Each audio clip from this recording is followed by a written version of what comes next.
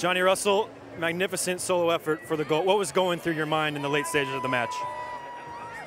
Just frustration from the whole game, and we were all just trying to make something happen, and lucky enough it came off. So it's always nice to help the team get back in the game, but it's just a frustrating result for us. Did you like how your team was able to come from behind and some adversity with a penalty given in the first half, and you still come and grab a point out of this?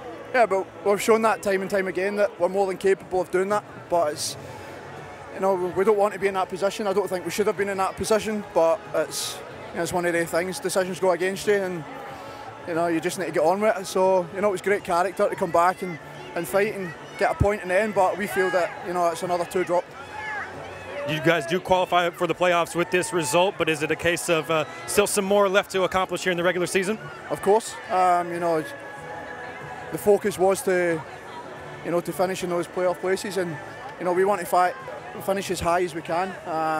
We all know how much the home advantage can work as well. So it's there's so much to play for still, and we've got a few important games left that we need to take points.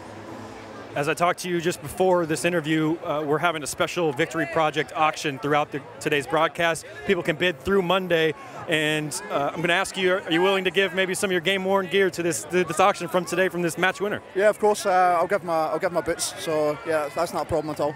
That's pretty wonderful. Let's pan down to that.